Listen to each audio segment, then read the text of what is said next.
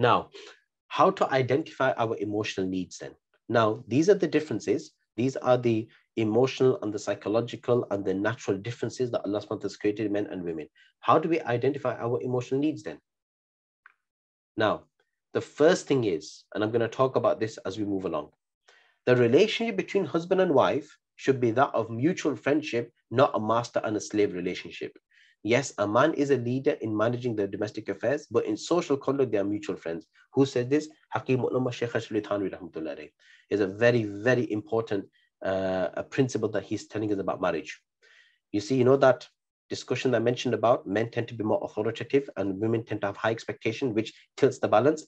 Mawlana Thanwi is telling us a very important principle rule here, that the husband-wife relationship, keep it as mutual friendship. A man is a leader in terms of managing the affairs. He has the final say. Allah subhanahu wa ta'ala has given man the leadership in terms of managing marital affairs. Ar-rijalu qawwamuna 'ala an-nisa.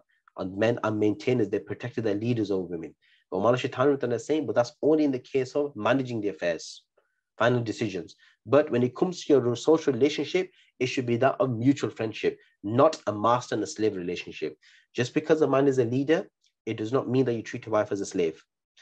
Okay, and just because, and a sisters, just because your man, your husband is a leader, it doesn't mean that you keep on objecting against him or trying to wear the pants. It doesn't work like that. Okay, we're going to talk about this later on about, you know, how do you build harmonious relationship. But as a default position is for husband and wife, you are mutual friendship. Have a relationship of a mutual friendship. Just as, you know, you have so much concern and care for your best friend.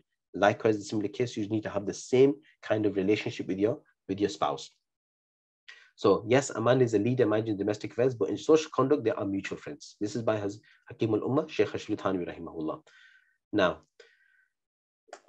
the emotional needs refer to the internal feelings innately embedded in all human beings, such as love, caring, appreciation, compassion, validation, happiness, and love.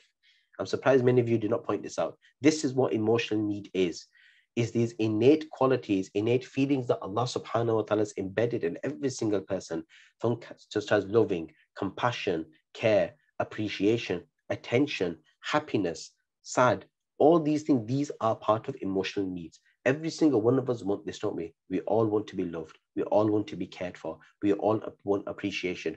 We all want to be validated and accepted. We all want happiness in our relationship. Yes, these are what we call recognizing our emotional needs.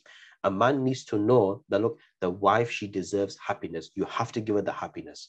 A man wants validation. He wants that respect. The wife needs to ensure that she gives that to him. The moment that you don't give each other what they deserve, then that's where the marriage relationship now starts to cripple. And unfortunately, this is where you start opening kind of worms of blaming each other. This is where the first and foremost is, I'm going to talk about this, that you need to first recognize other person's emotional needs. When you're willing to give your spouse the emotional need that they deserve, then it will reciprocate. And this is where the next slide comes in, reciprocal relationship. Marriage relationship is all about reciprocating. Don't expecting the other to change, or my husband needs to do this. Men are like this, or man has to learn about this. Men have to learn about my husband, wife. He needs to know about the wife's right. It's not the case about men or women are like this or women like that. Women need to know about this. Women need to know about that. No, it's reciprocal. You have to be willing to give something to receive something. What are they? Caring versus trust. If one shows caring, you will win trust. Yes, or it can work the other way around. Trust, when you trust somebody, right, that shows to a person that you care for them. Likewise, vice versa, that if you show caring, if a woman was to care for her husband, the husband will trust his wife. If the wife, and likewise vice versa. And if the husband, if he cares for his wife, then the wife will trust the husband, and the other way around. Understanding and acceptance. When you begin to exhibit understand each other, then it'll give the other person acceptance. If the wife is able to understand the husband's feelings, then she will accept him. Likewise, vice versa. So what causes cheating in a marriage? There's a case study on that anyway. We can do a case study on that. But I'll just mention it though. What causes cheating? There are various different reasons. There could be many reasons.